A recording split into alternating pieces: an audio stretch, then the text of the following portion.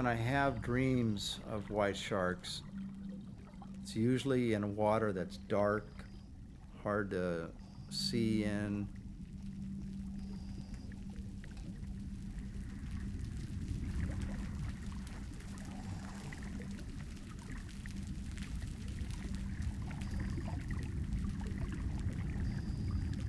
I have had dreams where a shark is swimming at me and I've swam at it and scared it off, and I don't wake up from those. But the ones that have grabbed onto me and bit me, I always end up waking up.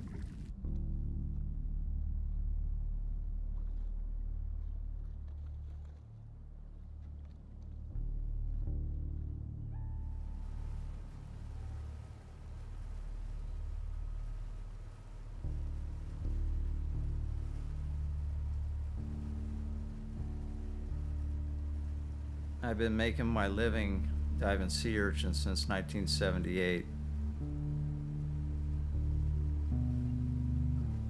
I know my wife, when I first started diving out there, I knew she was wondering what would happen if something did happen to me and nobody else is on the boat.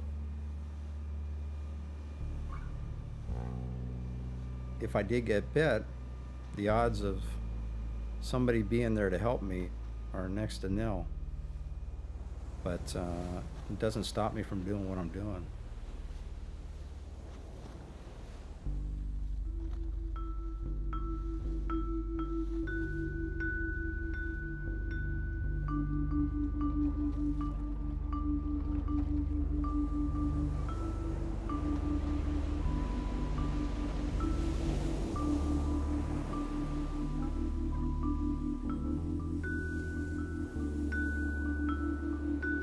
I've always been one who's a little hot-blooded, easy to excite, hard to calm down.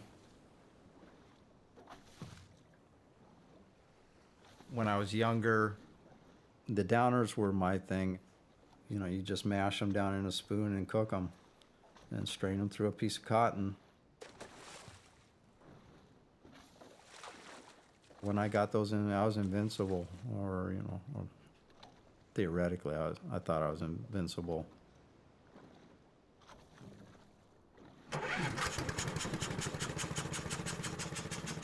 Back then, they didn't know it was hepatitis C. They called it non-A, non-B. It doesn't take a doctor to tell me that it's catching up to me.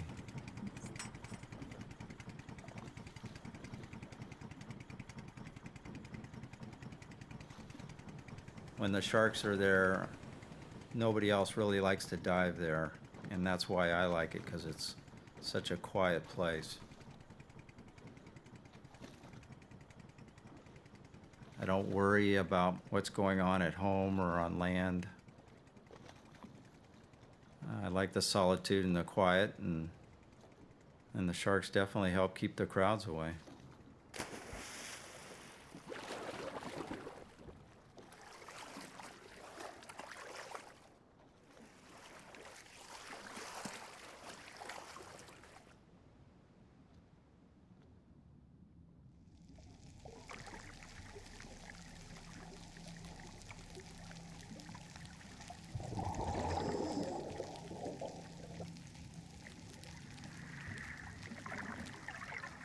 I don't deal with day-to-day living as easily or as comfortably as I would when I'm diving out there.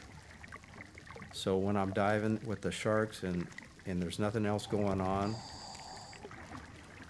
things are very crystal clear and I'm very content.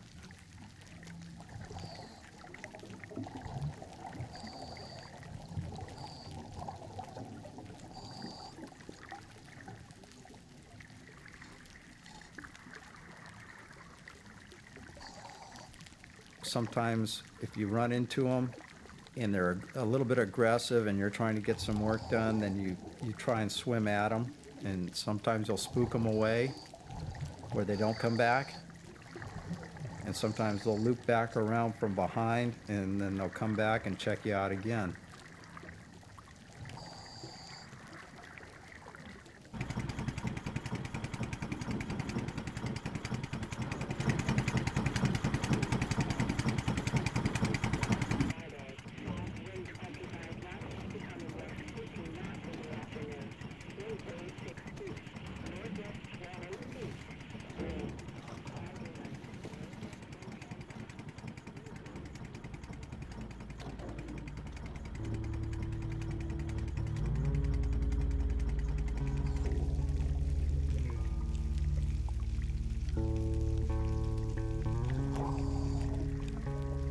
sometimes I'm on my hookah, but other times, God knows what I'm breathing. I'm just there. There's times where I had this big, huge lingcod. It was 40 feet long, swimming around in all the blotchy green and different like yellows and colors through it, and it would ripple like almost like a snake would move.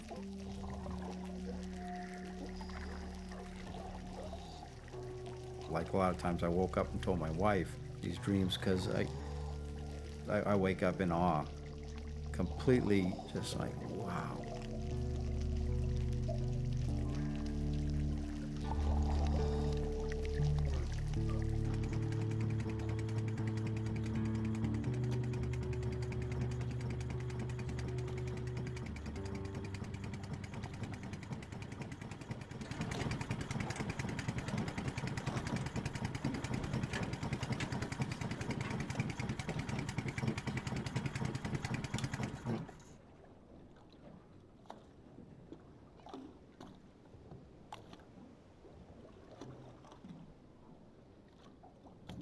Not being able to make a living out there, if the urchin industry stays kind of as it is now, that makes it hard to be out there because, you know, it's hard to not be out there being productive.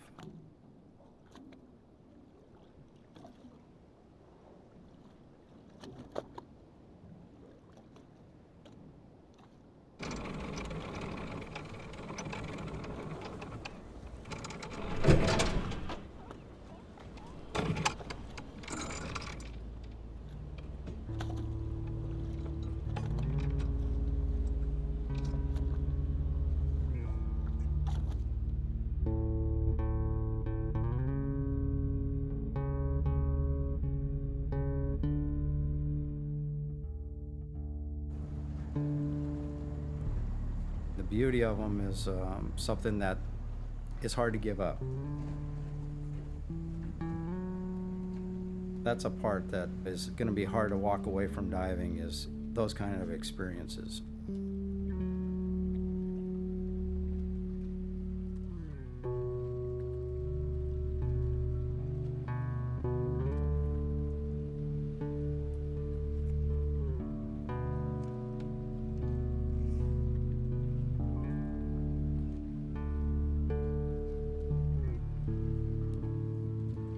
You can almost touch them and they won't even flinch because you're just part of the background. They're passing by you, but that's not why they came by. It's like I wasn't even there.